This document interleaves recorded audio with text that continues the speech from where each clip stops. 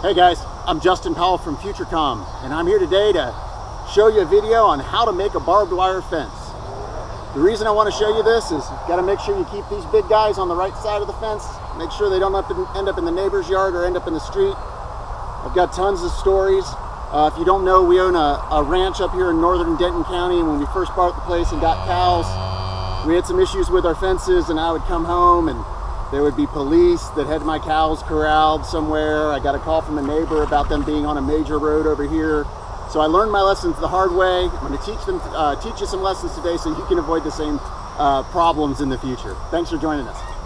What you might not know is that barbed wire was invented in 1860 something or other, and it was actually one of the key reasons that we could sort of tame the west of the United States, because it allowed farmers and ranchers to put up fences quickly and relatively inexpensively, and allowed to it penned in cattle. It was the first wire fence that that stopped cattle from roaming because of the barbs within the fence itself.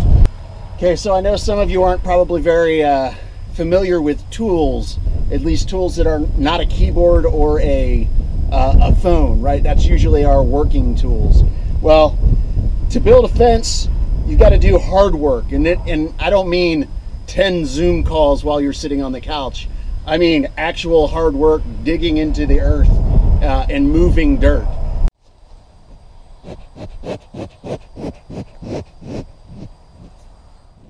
Now, the most important part of the barbed wire fence is this corner post, and it's true on any corner of any field that you're putting barbed wire around. This post has to not move. They say that each of these strands of barbed wire can have up to 1,000 pounds, half a ton of force on this post itself. That's why you dig these holes in deep. So using either your post hole digger, or I would prefer a powered auger, you're going to go down about 3 feet. This is actually a really long post. You're only seeing a little more than half of it right here.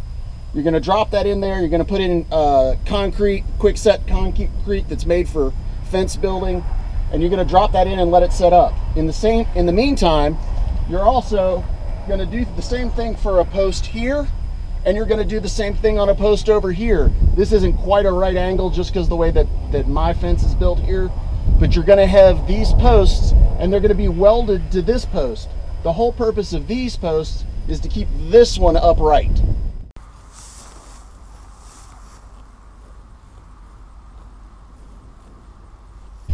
Now, in addition to all the corner posts that you have to do, every 200 to 300 feet of straight line distance, you have to add in a double brace post like this. Cattle, that can be up to 2,000 pounds, will push against these, in this case pushing out, to try to get to the grass that's on the other side.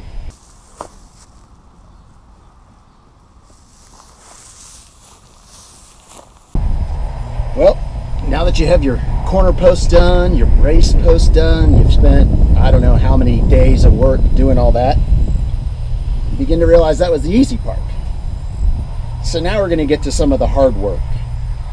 For a barbed wire fence, you can't just have posts on the corners, right? You have to have something for the barbed wire to connect. And it connects to these things called T-posts. Put a couple T-posts in the ground and let you see what it looks like. If you've never done it before, this is a T-post driver. It's not a lot of fun, and it's really, really loud.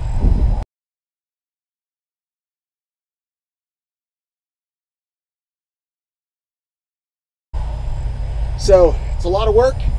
On a field like this is one of my side pastures. It's about 2 acres in size. On average, you're going to have about 250 of these surrounding the whole field.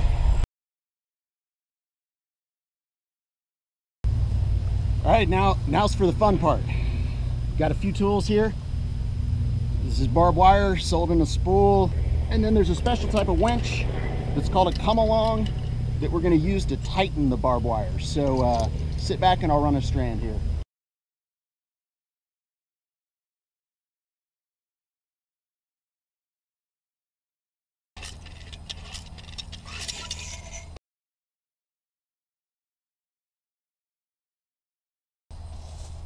Sometimes you get stung by wasps too. Ow. Well, in case you missed it, there's a wasp nest inside that pipe, and that wasn't a lot of fun to get stung. So let's take care of that one. Let's take care of one there. Life on a farm, that's how it goes.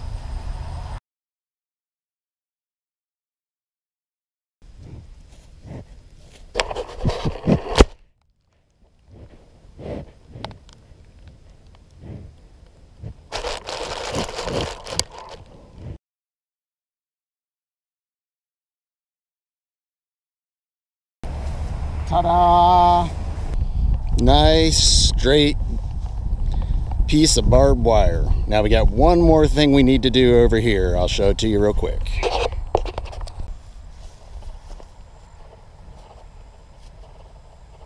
So what you'll find is that with every barbed wire fence on these T-posts, there's little ribs that stick out, and the barbed wire is actually wired to each post. And if this had 5 strands or 6 strands, every single one of those strands would be wired to the post here as well as here.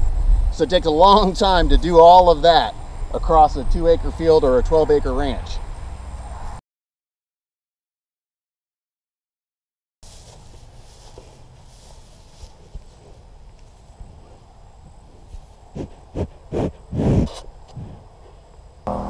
Okay guys, repeat those steps 5 more times. So you've got 1, 2, 3, 4, 5, 6 wires.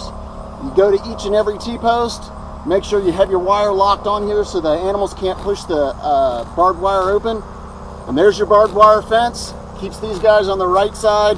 They don't get to the wrong side, and keeps things on the wrong side from getting in. Thanks for taking the time today. I appreciate it. If you have any questions, let me know. Thanks.